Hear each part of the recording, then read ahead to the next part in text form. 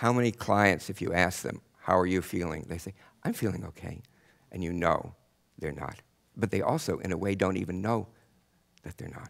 So we always want to look for our clients' strengths, how they got there. I mean, you know the stories, the histories that our clients have, that they got to where they are and are sitting next to us is in some ways a miracle.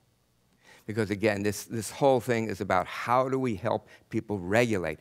How do we help get them back at home in their bodies? There you go. Just feel your fingers. Feel your hand. My hands feel shaky. Feel shaky? Yeah, let them shake. Just let them shake.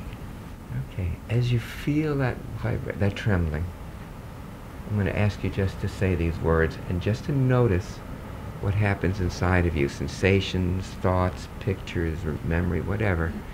Just feeling the vibration, the shaking, the trembling.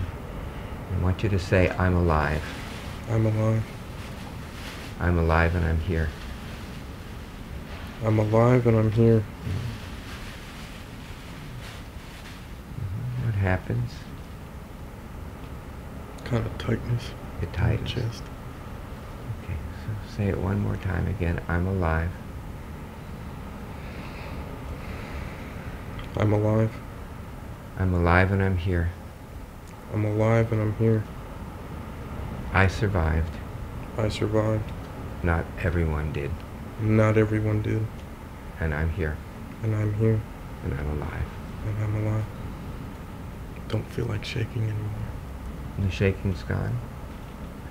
So what I'm doing is I'm working with this so that he can again get a different experience in his body of how to hold all of these feelings.